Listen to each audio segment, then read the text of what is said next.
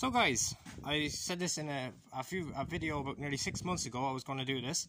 So finally, without further ado, introduce you to the Nuffield Universal 4. So as you see, we're going to have Dad here today, and we're going to put the battery into it, take it out for a spin. Now, there we go. It's no problem. Won't do any harm there. Wind shouldn't knock it either. No. Yeah, should be fine. Yeah, plenty of diesel. We'll have to check it for oil and everything like that. Video. Yeah. Are you going to be ready for the startup? Ready for the startup? I'll tell you. Yeah, I think. Don't worry, that's only the dog. Pixie. Yeah, right. Just leave. We put on the air breather back on it there as well. Take the exhaust off once we get her started, obviously. Yeah. Right. I know. Well, let me see. I'm just surprised that button is not staying in from your outfit. Is that for this? I might get you, Philip, this side. Right. I might get you this side, just to. Hold on. Just keep him forward. Or you just keep him pressed in. Just that, just yeah. That. Yeah. And then let go of him once he starts, obviously. Yeah. Yeah, we should. Yeah. Yeah. Alright, you video now, yeah, Phil? Yeah, it's filming everything. Let me see. And then. Right. I'm not staying in, I think. Is it? Is it staying in? No, I keep it in. Did it stay in? Or is... Hold on now. Right. There you go. Yeah, it did stay nice. Push it again. That's it. Right. That's it. There She's you go. doing what it has to do. That's good. Right, so look at it. Will she start? Are you going to send it? Hmm? You're not, do you ever hear that? Send it. I'm sending it now. Send the valve through the roof. Yeah, no.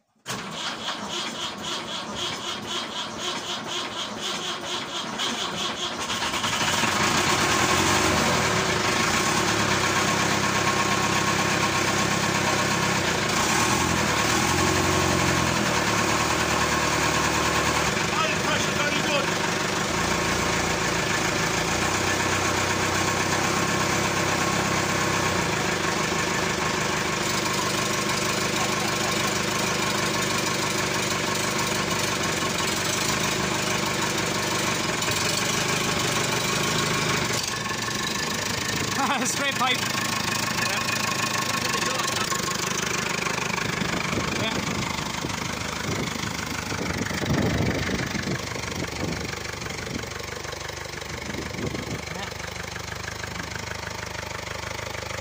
She looks absolutely beautiful, Dad. Yeah.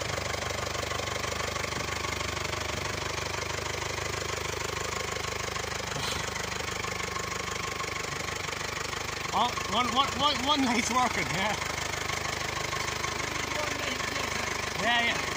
Yeah.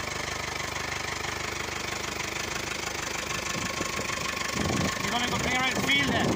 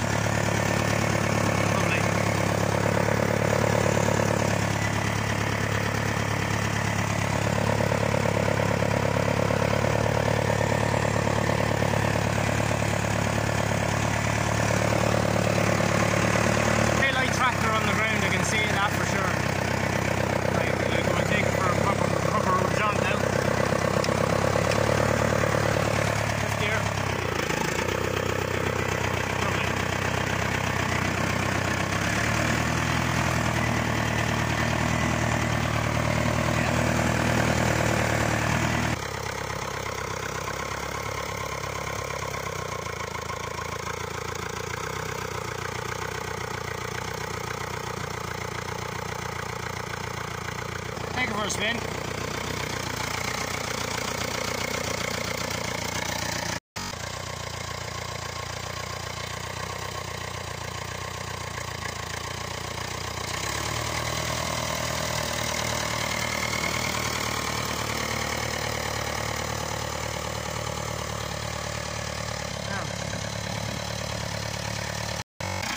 So now Dad is back on the tractor. He's going to head off now. Yeah, running really, really well. I'm very, very happy with it. We both are. Yeah.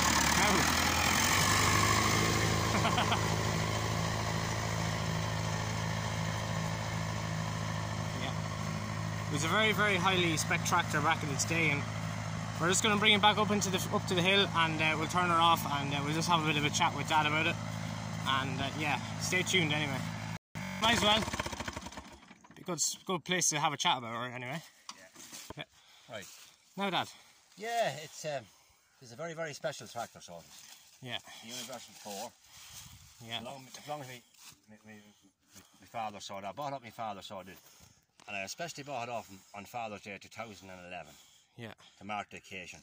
And yeah, we had her ever since, and it's ever good. since. And unfortunately, It's a very sentimental tractor too. Like, it's not just any old Nutfield. So she's that's right. It makes it all the nicer.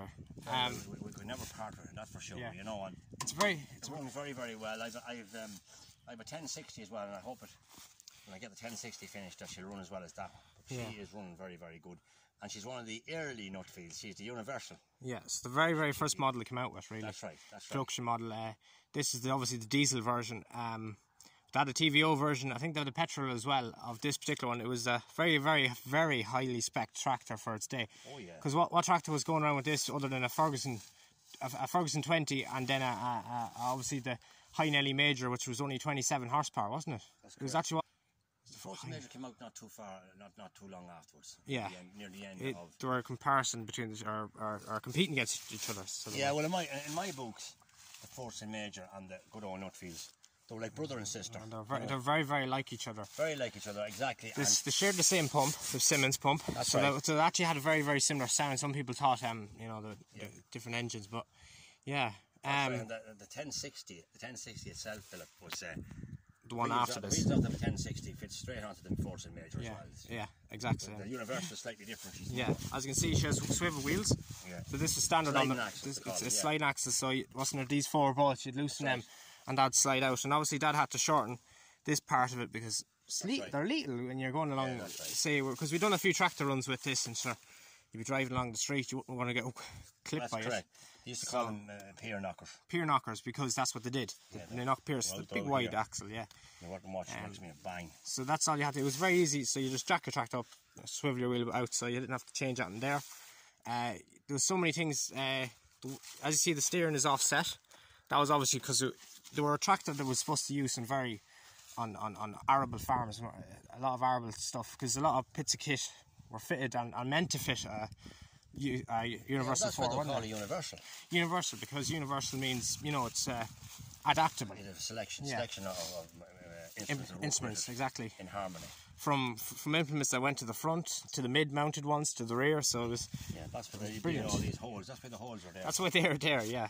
Even for a loader, obviously a loader, but for like tillers the mower in here as well. Oh yeah, the mower. Some of them were mid-mounted mowers. That's correct. Yeah, correct. So they had a good few things. But there's some different.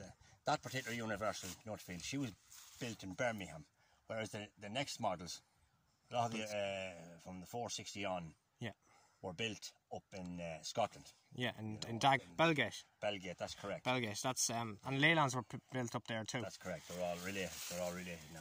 That's right. Yeah. She has that type grill now. Poor Grandad reforged that grill, so he did a few years ago. Yeah, he said he didn't. You told him to keep them. Oh, keep the ribs. Keep the ribs. They're special. Yeah. Oh yeah. I welded them in for him, so I did, in places where it needed. That grill is very, very hard to come by. You'll never get them. Different steering set up in the 1060 as well. Exactly. There's a lot of differences. The engine is basically the same to a degree, Yeah. Oh yeah. So we're not actually 100% sure how much horsepower this tractor actually is, as there was two engines fitted into the Nuffield Universal 4 that were BMC engines, The first was a 45 horsepower engine, and then the later was 57. So we're just going to say it's about 55 horsepower. But yeah, the earlier models would have been fitted with a much lower 38 horsepower. But yeah, they did vary in the horsepower. As this is a later model, so that's where we get it from. This one can work a pulley as well. Yeah, you can put a mid-mount pulley on it up there. 1060 hadn't that capability, but you have to have the pulley worked off the PTO on the 1060. But this one, had it in here the far side, I think. Oh, just right here. Yeah, I think so. So the majors. Yeah, this is where she goes in here. Yeah, this is where she goes. Wow, right beside the clutch pedal. Yeah. But obviously, then you'd like when you're running a pulley, you'd have to remove the headlight. That's right. That's why the band came with the one headlight. Yeah, some of them only had one headlight on them because obviously. That's what I was saying to you earlier when the one headlight on. Exactly. Yeah. We use one headlight in the daytime and then two at night. Yeah. Helps you see better. Exactly. As you can see, as you know, that she was painted a few years ago, but I think it's fine. Like it's perfect for what it's done and what it, well, eventually at some stage you would paint it, give it a lick somewhere, but overall it's fine. 20 fucking. Oh, I put that on it. Put that on it. That on it. That on it. The lights on it. Yeah, the lights for the indicators. Clock on it. Show you the clock. Brakes on it. Yeah. You done the brakes? Yeah, put new brakes. Yeah. There's the clock new there. shoes, 60 fucking euro for shoes. The brake shoes. Yeah. Oh, I put the PTO. I made that PTO thing open first. Yep, PTO guard. Yeah. And oh yeah, these brake lights. Oh, I put the brake. That's right. I made them up. I made that up. Yep. They look very well. See the way I made it up to suit it. That's made out of the same stuff that it. Yeah. Right? The lights. They're very well made, like. Yeah. You think the original? Oh yeah. Would. Yeah. Oh, I made the same spec as this. Yeah. Even though the stuff wouldn't be it, but yeah, not bad. It was a very high spec tractor for its day. You know. Screws out, never put the proper screws in on it. Yep. Yeah. Same as the others, you see. Oh. Yeah. Especially to have the hydraulics back then was a revolutionary thing. Most tractors only had just a drawbar. So. Yeah. The stabilizer. Yeah, they're good. Big, strong ones. They make all the difference. Well, I've written it out. I've written out in one of my diaries all the stuff I done with it. Yeah. Oh yeah, it would have been a completely different tractor. Take it out next summer and clean down them areas and put a bit of paint on them, you know. Yeah. Oh yeah, but it's nice that she's in a shed anyway, and absolutely. She's all right there. She'll be maybe I might put her in a run now next year. You know what I mean? Yeah. Well, hopefully there is a run. When there is a run, obviously with all the COVID stuff, but. When there is a run, we will hopefully have her on again. We had her on. We had it on her a few. You had it on her a few runs, didn't you? Yeah. You did actually. Back there, and it's definitely not slow on the road. Jesus. No, she was a rocket of a thing. For speed, we can't go up to full speed now because there's now at the minute. Yeah, there's one or two little. Yeah, there's a little joint there. In the joints. It's setting it off. Small joint has to be sorted. But sure, look, that's the original axle and everything. So how old is this tractor? This is. I'd say she could back to the early 50s. Early 50s, so like that's 70-year-old. Actually, last year I had a magazine that said 70 years anniversary of the first Nuffield. So she's 70-year-old. For a 70-year-old tractor, she has aged very, very well, considering. You can know. None of the tractors on the road today at 70. 70-year-old running like this. There. Yeah, and you can because all the electrics will be all fried. Yeah, all the wires. Electrics will be fried. That tractor will be still around. Yeah. In another 70 years of time. In years to come, you know what I mean? They were shocking well made. Very well made. They were made to last forever. There was a system put on this, and it really stuck by them. There's different ways of mounting a tractor engine, but the way Nuffield and then Leyland adapted it, and it was just a good thing was actually to sit the engine into kind of a tub. Yeah. So there's no stress in that engine. It's all in the frame, which is better design than having some tractors only had it in the engine, and sometimes it can go bad, and it always keeps it more rigid and keeps everything together properly, you know. And you could take the clutch out of this, or is that the 1060? Yeah, you can take the clutch out without taking the engine out. Exactly, or splitting the tractor. Yeah, you have to take the steering out box. It's a big job now. I'm not saying it's no easy task, but you know there's a lot of things that they did do it, and you can see by the wear of a tractor, by the clutch, And obviously you can see that there's a little bit of a, but it was made so good that she didn't do as many hours as some of them would have done. But we never know. Like, you don't have the original. That's not original clock. Our clock, is it? No. So we don't know how many. No. But it is an original Universal one. Oh yeah, yeah. No. So it's a special Universal because it says Universal actually on it. Right up so you can see that. It says Nuffield Universal 4. So it's the exact clock. So it was kind of one of those things where you couldn't just get a clock and stick a 1060 because obviously a die-hard Nuffield fan will point it out and but to have it is a great thing. So yeah, guys, we're going to stick her back in the shed. I hope you enjoyed today's video with the Nuffield. I hope we have a few more videos on her at some stage when she's out, or if we're doing summertime, if we're doing a bit of rolling or something like that, or we're doing a few mechanical bits with it. But until next time, I'll see you again soon, and hope you enjoyed it. All right, say good luck, Dad. All right. Thanks very much for listening, and hope you have enjoyment from watching it. Yeah. This old classic. Yeah. Old classic, absolutely. All right, I'll see you again soon. Bye for now.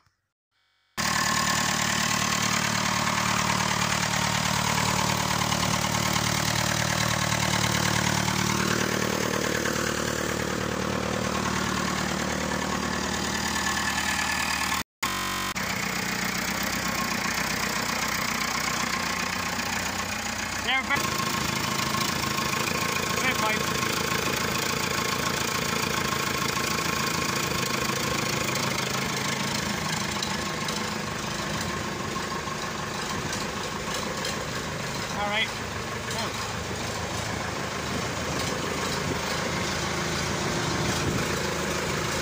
Perfect sit. She deserved that hit, Philip. Yeah, she'll do perfect. So, there we go, guys. Thanks for watching. I'll see you again soon. Bye for now.